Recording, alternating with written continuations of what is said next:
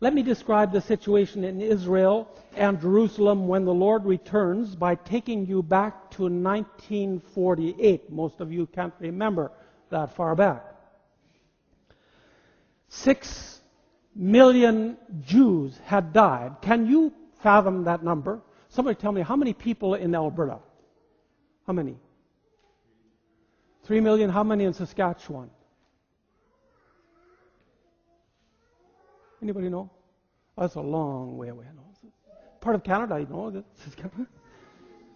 You could take these two provinces and wipe out everybody, and you would not probably have quite as many people as died among the Jewish people. Are you with me this morning? 6 million Jews had died. The Second World War was over, and something had to be done for the Jew. On May 14th, 1948, the short, white-haired David Ben-Gurion stood up to read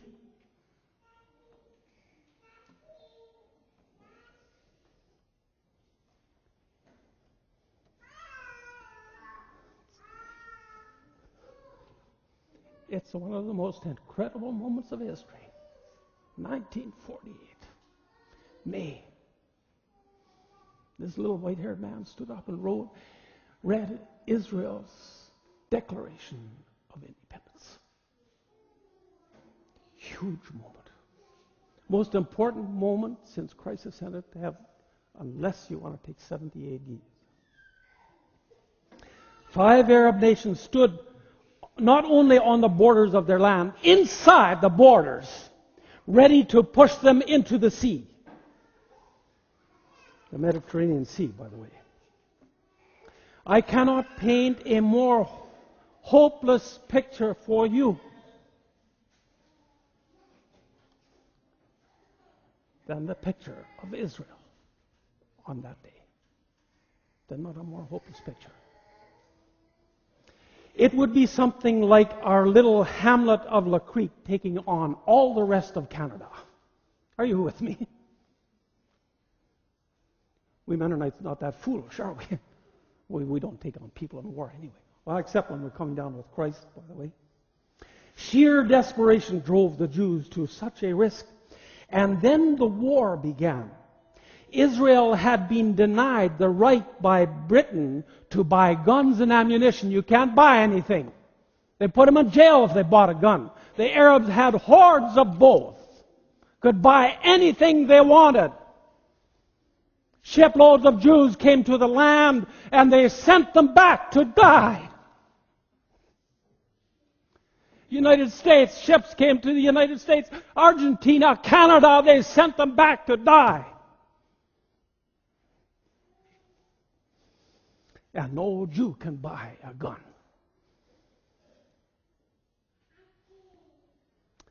It was a war that should have lasted a few days at the most, but desperation drove the Jews on.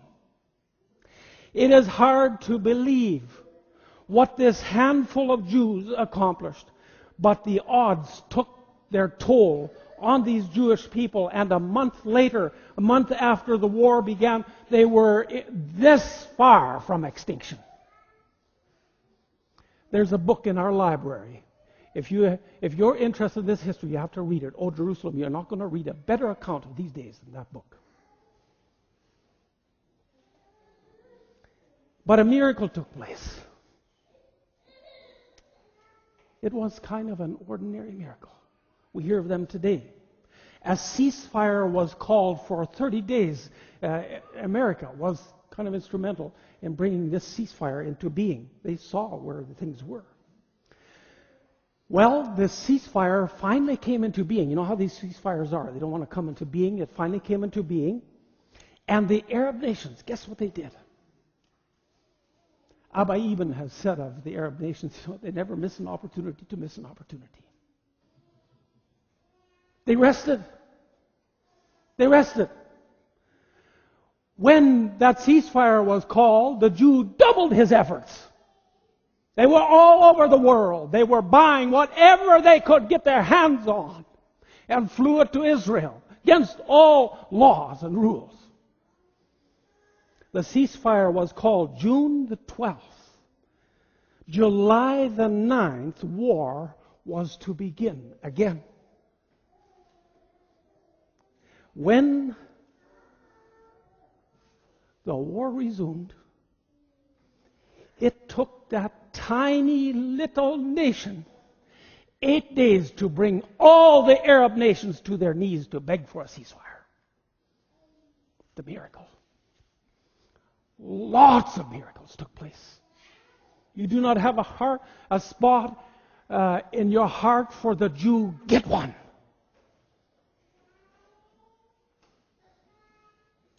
God is on their side.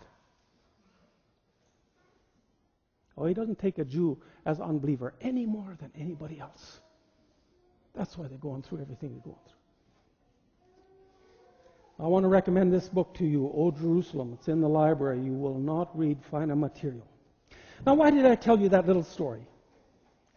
Because when we read Revelation 19, and we see the Lord on a white horse in heaven that has been opened, on earth, Israel is once more in the very same predicament. They are within this much time of annihilation. Jacob and Esau meet again, and Jacob is about to die. For once, after so many trials, this world may truly become Judenrein. That's what Hitler wanted. A world that was Judenrein, cleansed of every Jew. But in heaven, the Lord Jesus sits on a white horse. He is poised and ready to exit heaven. I want you to see this. Look at Revelation chapter 19, verse 11. Now I saw heaven opened, and behold, a white horse, and he who sat on him was called Faithful and True, and in righteousness he judges and makes war.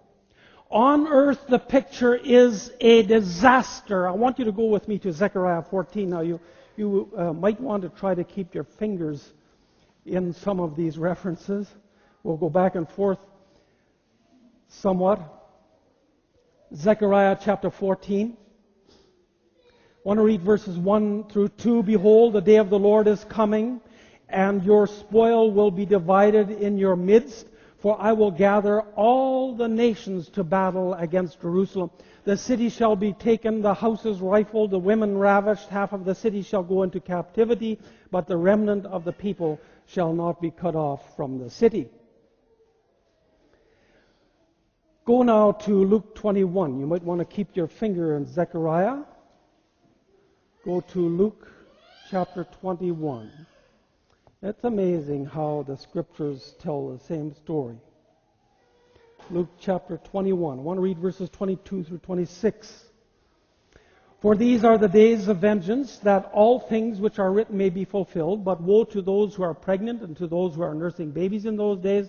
For there will be great distress in the land and wrath upon this people. And they will fall by the edge of the sword and be led away captive into all nations. And Jerusalem will be trampled by Gentiles until the times of the Gentiles are fulfilled.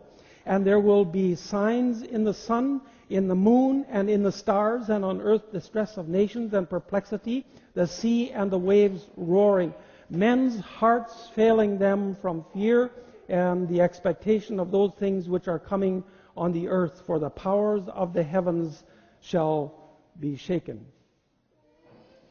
This morning I went over these notes, and I wondered what event on earth triggers the Lord Jesus to say to his horse, what event? I said we're in a shop. Doesn't matter if we go over time. So I want to tell you what I think.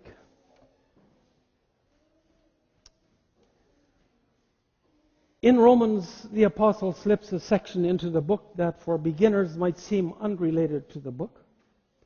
But it has to do with Israel, chapter 9, 10, and 11.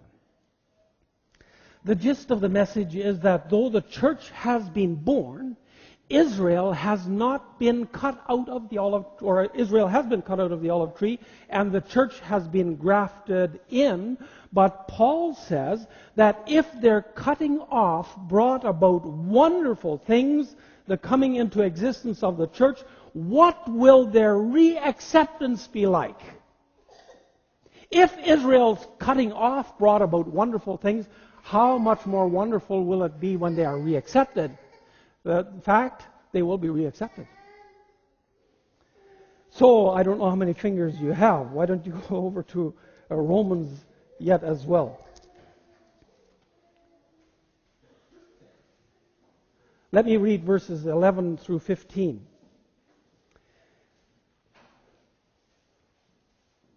Chapter 11. I say then, have they stumbled that they should fall? Talking about the Jew. Certainly not, but through their fall, to provoke them to jealousy, salvation has come to the Gentiles, here, the church. Now, if their fall is riches for the world, and their failure riches for the Gentiles, how much more their fullness? For I speak to you Gentiles, inasmuch as I am an apostle to the Gentiles, I magnify my ministry, if by any means I may provoke to jealousy those who are my flesh, and save some of them. That's the Jew. For if their being cast away is the reconciling of the world, what will their acceptance be but life from the dead? So it will bring about more wonderful things. Now look at verses 25 to 27.